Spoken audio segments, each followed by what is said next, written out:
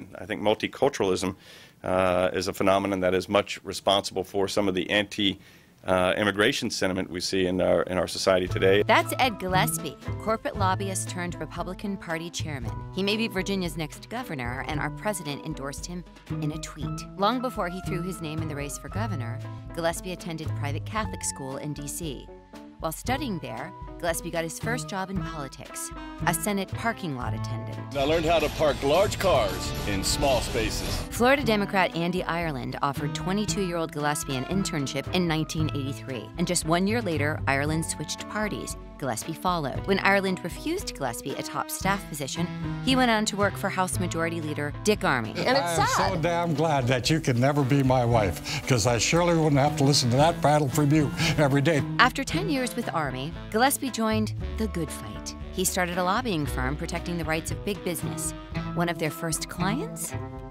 Enron. Enron paid Gillespie's firm to help secure over $250 million in tax breaks. Meanwhile, Enron was doing the thing Enron is famous for.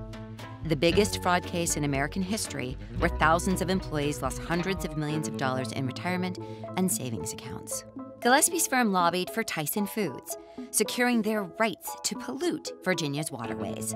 Despite Gillespie's hard work, Tyson ended up paying a $4 million settlement for violating the Clean Air Act. Our lakes and our rivers are part of they're assets to us here in Virginia. After receiving millions in lobbying fees, Gillespie became chairman of the RNC and worked as a White House counselor to George W. Bush. He ran for Senate in Virginia in 2014 and lost narrowly, but got support to run for governor in 2017 and secured the nomination. He now faces Democrat Ralph Northam. The two are in a heated neck-and-neck race for the seat. What is this guy doing? Where did he get his driver's license? Kmart? If Gillespie gets into power, he plans to defund Planned Parenthood and go even further. I would like to see abortion be banned because I think it is the taking of an innocent human life. Gillespie proposed a tax plan that would give the top 1% 48 times more money than the average middle-class Virginia family. But he also cares about some really important issues, too. Here in Virginia, our fireworks are pretty rinky-dink. But now Gillespie is lighting a different, more baseless fire. In 2006, Gillespie called anti-immigration oratory a political siren song. Now he's putting out ads like this. MS-13 is a menace. Yet Ralph Northam voted in favor of sanctuary cities that let dangerous illegal immigrants back on the street, increasing the threat of MS-13. Ralph Northam will take our statues down. Ed Gillespie will preserve them. I'm for keeping them up, and he's for taking them down.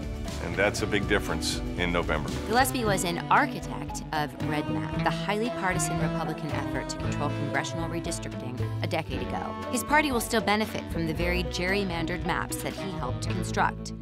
Win or lose, Republicans will thrive.